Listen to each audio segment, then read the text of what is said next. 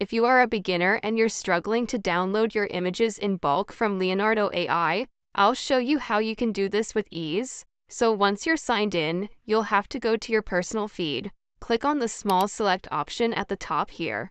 Now you can just scroll and choose all the designs you like.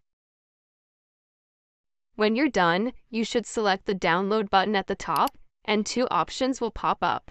If you click on all images, it will save all your selected design plus the upscaled versions. But if you click original images, the upscaled designs will not be included. So select the one you want, then save all the images. Just so you know, you can also use the scroll option here to adjust the size of your feed images to make them easier to select.